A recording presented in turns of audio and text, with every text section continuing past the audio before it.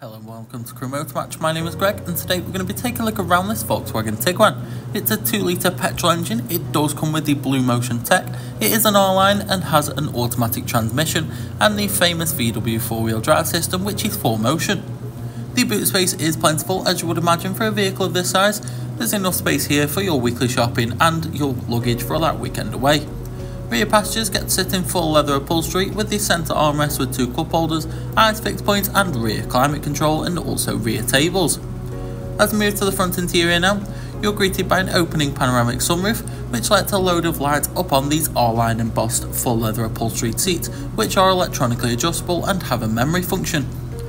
A multifunctional steering wheel does greet you on the way in, with controls for your cruise control also.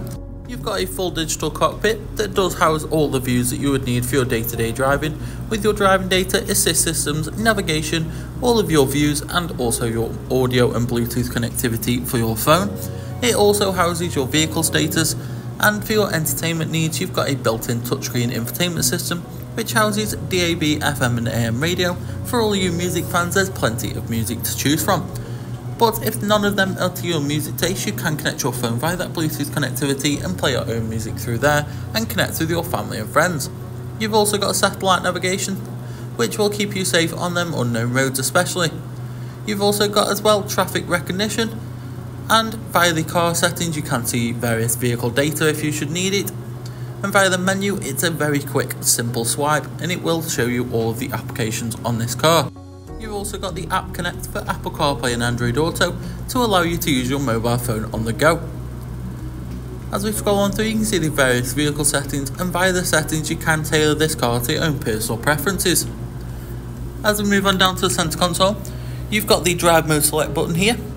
This allows you to seamlessly change the setup of the car to either driving style of your choice, whether you want a more economical drive or a more sportier one.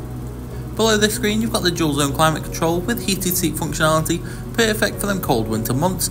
It does come with 3 different heat settings as well. The dual zone does save on a lot of arguments between the passenger and the driver, as both can have it at their preferred temperatures. Further down you've got a storage compartment with an AUX and USB port. You've got your DSG gearbox, and by popping that into reverse it does operate the rear view camera and the 360 sensors, which is very handy especially in them tight city car park spaces.